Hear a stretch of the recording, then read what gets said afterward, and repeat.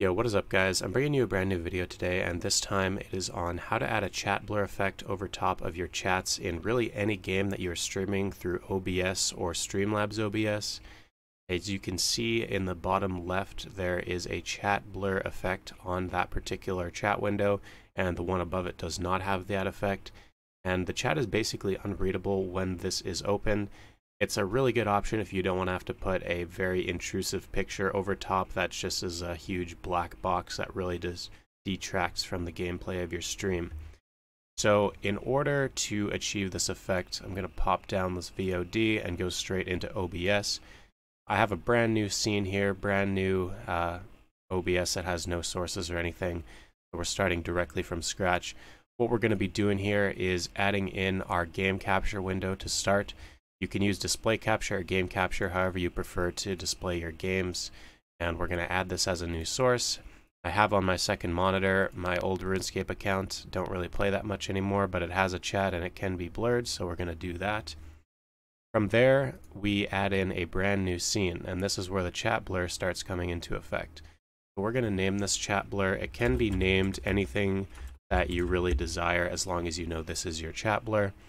From there, we need to duplicate what we had just previously done. So whether that be display or game capture, you're choosing. We add in basically a second version of that game window and hit done.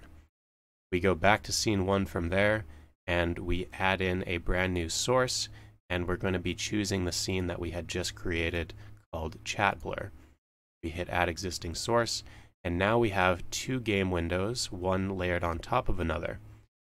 From there, in order to achieve the chat blur effect, what we need to do is add some filters onto this chat blur window.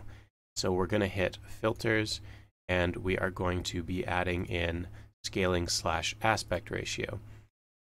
What we need to do is under scale filtering, we go to point scale filtering, and our resolution should be the lowest available. If you have a higher resolution monitor, this is going to be higher resolution than 640 x 360, but just use the lowest available to you. And then we're going to hit done. You can see now that the window is very low res, and if we were to scale this up in full, it would look very blurry, and that's totally what we're trying to do here. Except we only want to blur this chat down here. We could blur up here if we really so desired, and that's just done through the next filter we're adding, which is the crop/pad filter. So we open that up, we hit done, and where we want to move this particular filter to is directly on top of this chat window. So we need to move it over from the right to the left and from the top down to the bottom. So from the right, we'll put in a random value here, let's say 450, and we'll see how close we get to chat. So we're quite close to where we want to be, and we'll just use our mouse wheel to mouse in from there, get very specific on where we want to be blurring.